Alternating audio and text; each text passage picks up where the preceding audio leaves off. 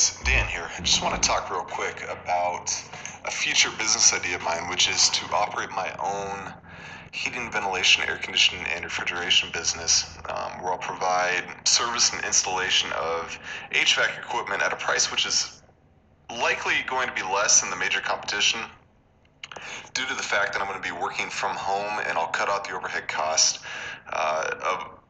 associated with owning and operating a business in another building. I don't plan right now on having other employees. I plan on being the sole employee and then most likely working with my father and brother if jobs get too big.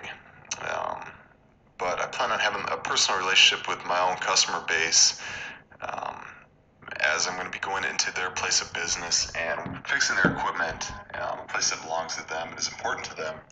And understanding that, I want to be respectful of their place of business and fix their equipment as best as I can. Profitability goals. Right now, I would like to make enough money to support a family and a little bit extra, and then call that good. I don't want to work my life away. I want to spend plenty of time with my family as well as the church community and my local neighborhood and doing mission trips and other things of the sort. So that's kind of my goal. So thanks for listening. Bye.